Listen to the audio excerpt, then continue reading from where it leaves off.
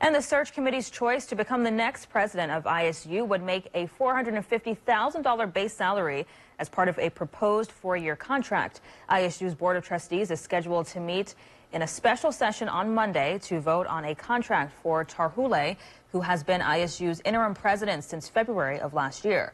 Tarhule's base salary as interim leader is $375,000, which is what his predecessor, Terry Goss-Kinsey, was making before she resigned after just 2 years on the job. The university released details of the proposed deal yesterday. In addition to the $450,000 base salary, the university would also contribute $50,000 a year to retirement plans. Now, in comparison, President Joe Biden makes an annual salary of $400,000 in addition to a $50,000 expense allowance. Tarhule's contract includes a provision in which ISU would pay for an executive coach during the first 6 months of the contract.